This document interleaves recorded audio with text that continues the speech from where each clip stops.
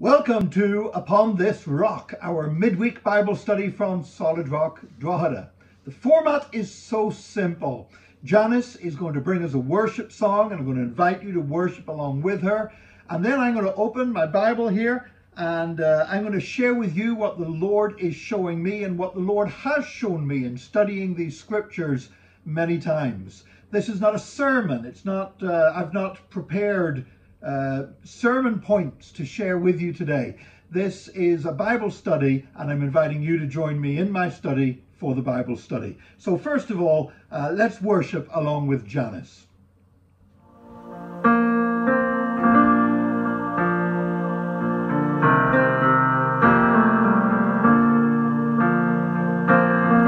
My heart will sing to you because of your great love,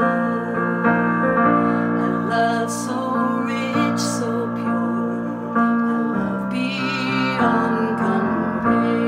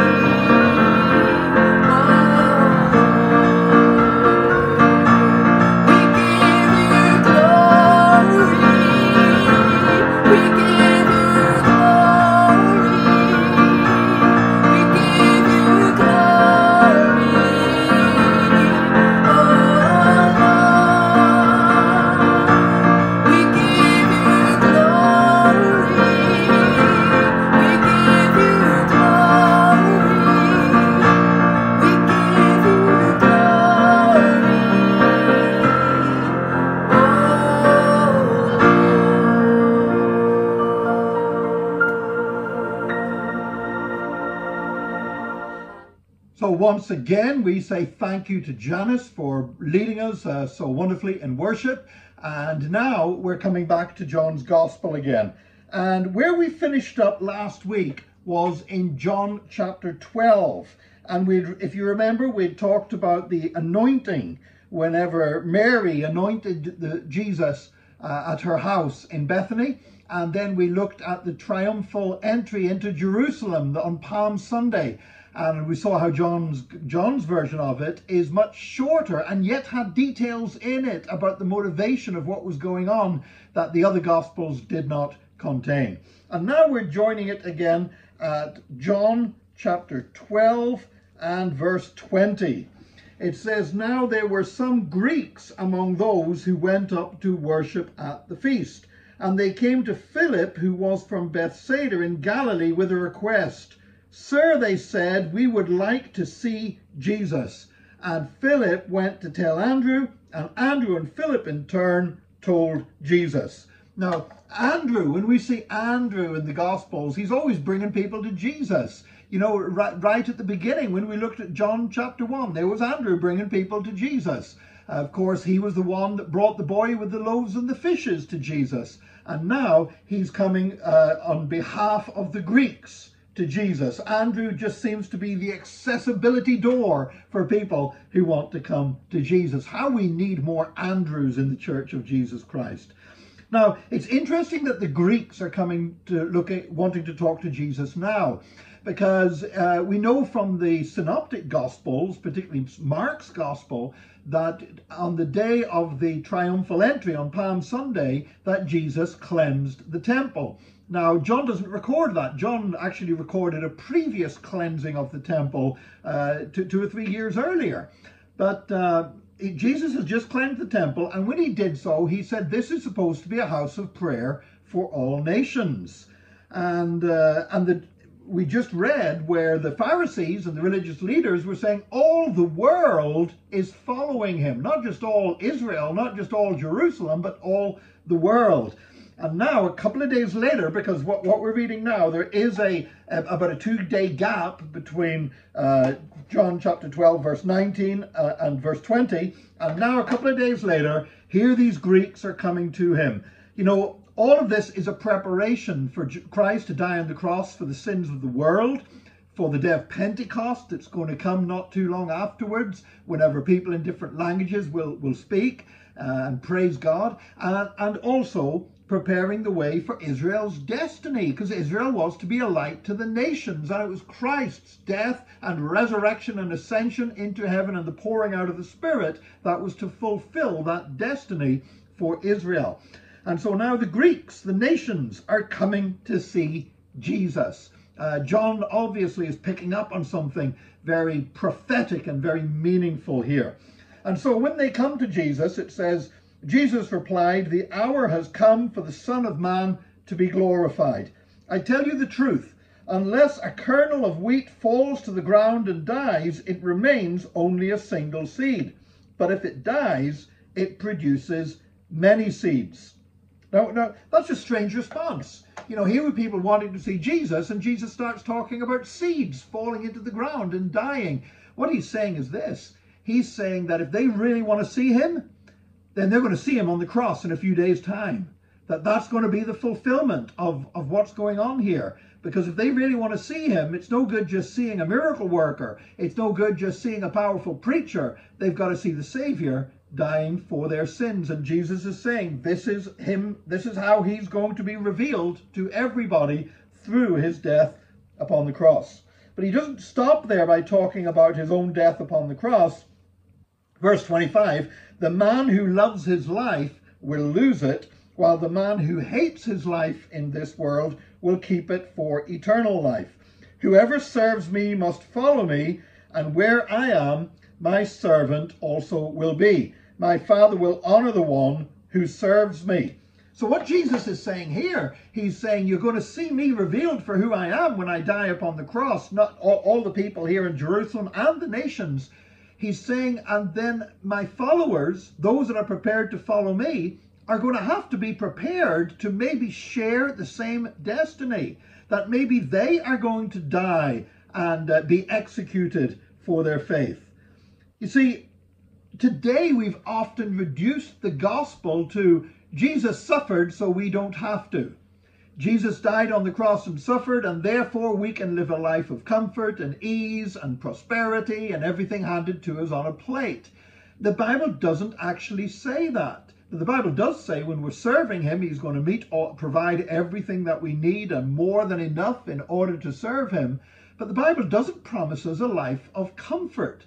The Bible doesn't say, well, because Jesus suffered, you're grand, you're never going to have to suffer. The Bible says Jesus suffered on the cross, and you might have to bear your cross as well. Now, whether we will or not, we don't know, but we need to be aware of that. Because today we live in an age when a lot of Christians, if they're called upon to bear their cross, they start saying, what's happened? I didn't know this was part of the deal. I thought Jesus died to save me from this.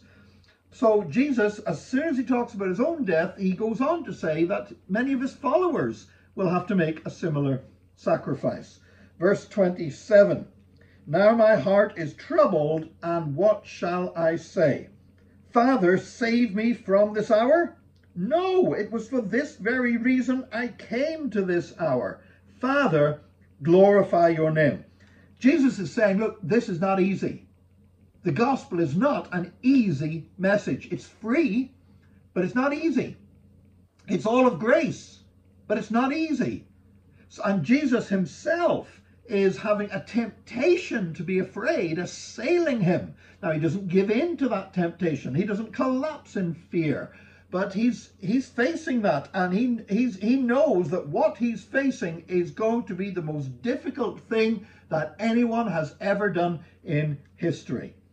And then a voice from heaven, I have glorified it and will glorify it again. The crowd that was there and heard it said that it had thundered. Others said an angel had spoken to him. And Jesus said, this voice was for your benefit, not mine. Now is the time for judgment on this world. Now the prince of this world will be driven out. And I, when I be lifted up from the earth, will draw all people to myself. He said this to show the kind of death he was going to die. So a voice speaks from heaven. Same thing happened when he was baptized. Same thing happened when he was on the Mount of Transfiguration. Then the Father spoke from heaven, and now the Father speaks a voice from heaven again. And here we see, some people say, oh, but if only God would make things clearer for me. But even when a voice from heaven speaks, there are people who deny it. There are people who reject it. There are people who say, well, it was just thunder. And Jesus says this was not for his benefit that the voice was speaking. This was for the crowd's benefit, because God is bringing them to a place of decision making.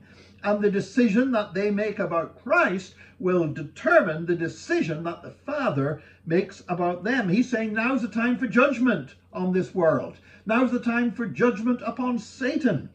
And he said he's showing what kind of death he was going to die. So he's saying this for the crowd's benefit. The voice spoke for the crowd's benefit. And Jesus prophesied the cross in language that was very similar to John chapter 3. Remember when he said about Moses and the serpent in the wilderness, that if the serpent was lifted up, people looked to it and were healed. And Jesus said, I too will be lifted up like the serpent in the wilderness, the Son of Man. And now he's saying it again. I, when I am lifted up from the earth, will draw all men unto me. And the crowd then responded to that. The crowd spoke up, we have heard from the law that the Christ will remain forever. So how can you say the Son of Man must be lifted up? Who is this Son of Man? See, the crowd understood his references to crucifixion. He didn't. It might say, just saying by saying, if I am lifted up, we might say, well, maybe they didn't get that. They got it. They understand he's talking about crucifixion. And that's why they're immediately objecting, because that clashes with their preconceptions about the Messiah. Because they're saying, hang on, the Messiah is this eternal figure, and if he's crucified, that's a contradiction of the Messiah's eternity.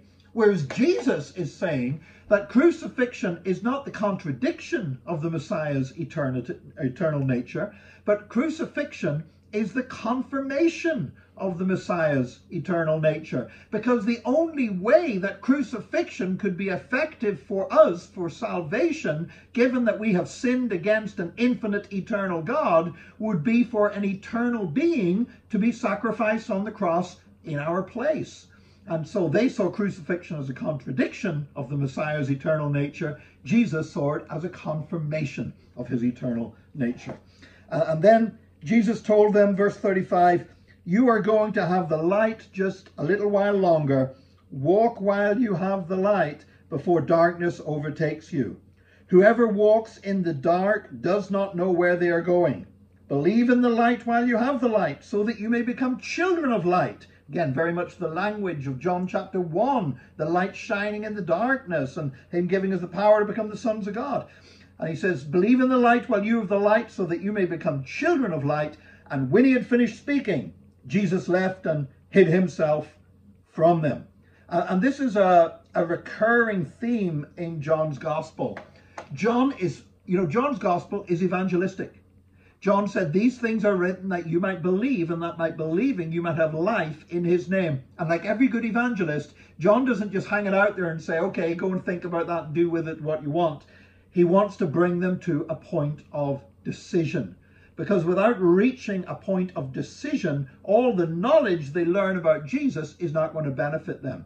And so he focuses in on things that Jesus said about that. And this is the third time that we've seen John focus in on Jesus saying this kind of thing, where he says, believe in the light while you have the light. Darkness is coming when no man can work. So this is a recurring theme of John is saying to his readers, when you read this and you realize who Jesus is, then believe in him now. Don't mess around. Don't put it off. Today is the day of salvation. Verse 37. Even after Jesus had done all these miraculous signs in their presence, they still would not believe in him. This was to fulfill the word of Isaiah the prophet. Lord, who has believed our message, and to whom has the arm of the Lord been revealed? That's from Isaiah 53. For this reason, they could not believe, because as Isaiah says elsewhere, in Isaiah chapter 6, he has blinded their eyes and deadened their hearts, so that they can neither see with their eyes, nor understand with their hearts, nor turn, and I would heal them. And then verse 41 says, Isaiah said this because he saw Jesus' glory and spoke about him. Now, elsewhere in the other Gospels, Jesus used these verses from Isaiah about people's eyes being blinded, that they would not believe, and used it to talk about why he spoke in parables. Now, John's actually using it to explain why people rejected Jesus, not when they heard a parable, but when they heard God's voice itself speaking from heaven. And John's taking it a little bit further, and he's saying this: it doesn't matter whether the truth is in parables or laid out in a crystal clear way that no one can deny, there still are those that will reject him. Because ultimately there are people who reject Christ, and that is not an intellectual problem that stops them believing. It is a moral problem that they don't want to surrender their lives to Jesus, and therefore they will invent any excuse they can. Put it in a parable, they'll say they don't understand the parable. Give them a voice speaking from heaven, they'll say it's thunder. Any excuse to avoid facing the truth and the claims of Jesus on their life. Verse 42. Yet at the same time, many, even among the leaders, believed in him. But because of the Pharisees, they would not openly acknowledge their faith for fear they would be put out of the synagogue. For they loved human praise more than praise from God. True Christianity takes courage. True Christianity is not just going with the flow and taking the path of least resistance. Sometimes it takes guts to follow Jesus. I've been discovering this in my own life. There's been times when I've been saying things and preaching things and everybody seemed glad to hear them. There's other times I've been sharing truth and people get offended at truth, and people don't want to hang around truth, and people choose to go elsewhere because they don't like the truth. However, we have to speak truth. we have to be courageous in proclaiming the gospel, even if it makes us unpopular and even if it causes a bit of unpleasantness sometimes. We've still got to speak truth. We can't water down the gospel. But here there were people who they believed in Jesus, but they would not openly acknowledge their faith because they were afraid of the religious leaders and thought they would be put out of the synagogue. Verse 44. And then Jesus cried out. And this is significant because really after these next few verses we get into John 13. That's where Jesus washed the disciples' feet. We have the Last Supper. We have the upper room ministry. And so this, apart from when he was on the cross and crying out on the cross, this is the last time that Jesus speaks to the crowd, to the multitude. It's the last bit of public ministry, if you like, before he goes into the upper room experience with his disciples.